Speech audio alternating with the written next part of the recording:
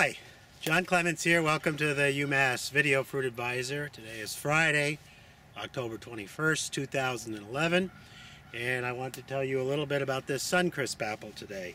Now, Suncrisp was tested as New Jersey 55.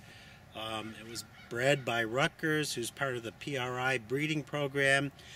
If I remember correctly, Cox Orange Pippin is one of Suncrisp parents, and the flavor profile and high eating quality of uniqueness of Cox really shows through. Now, these trees here are on Bud 9 rootstock, B9 rootstock, planted in 2002. The Suncrisp apple, as you can see, is a nice yellow apple with, we do get a orange, red, pinkish blush on them. It's a green-yellow apple, but will turn quite yellow as it ripens. They will get a little greasy as they ripen. If thinned properly, Suncrisp can get very large fruit size. It's a very attractive apple. I mean, the trees are really pretty. I will say that Suncrisp has a tendency to be biennial bearing, so you have to watch that and make sure it's thinned properly.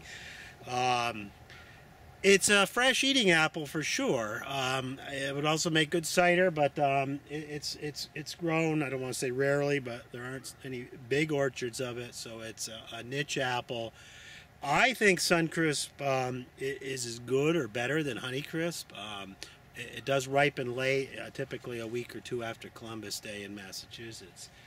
But again, just looking at the fruit, it's a conical fruit shape. It's quite clean in appearance. It really doesn't get any russet. It will get a little greasy if it ripens up and will turn a nice yellow. Again, conic fruit shape. Fruit size can be large when thinned properly. A very attractive yellow apple for this late season. And I guess you should know that I really like Suncrisp, excuse me. I have to give credit to my colleague Win Kogel in New Jersey because he really likes it too, and it came from New Jersey.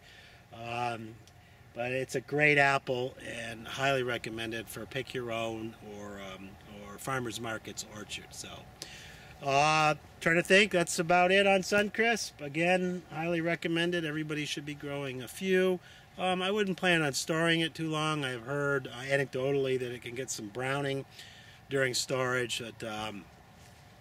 Relatively easy to grow tree, particularly on dwarf rootstock. So, okay, that's Suncrisp apple. John Clements for the UMass Fruit Advisor. I will be picking these this weekend. We'll be selling them retail. Have a good one, and we'll talk to you again sometime soon.